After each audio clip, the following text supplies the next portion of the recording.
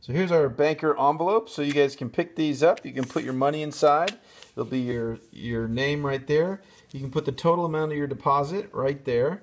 If you guys need to save anything for a particular merit badge, like leather working or something, you can put that note right there.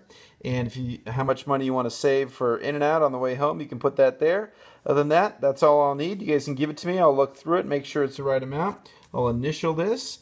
And then every day in camp, when you guys need to get stuff out, we'll just make a note here, put the date, how much you took out, and you'll initial it and I'll initial it. So if you guys could take one of these envelopes and put the money in and get it back to me before the start of summer camp, before that Saturday morning, that Sunday morning actually, that would be great.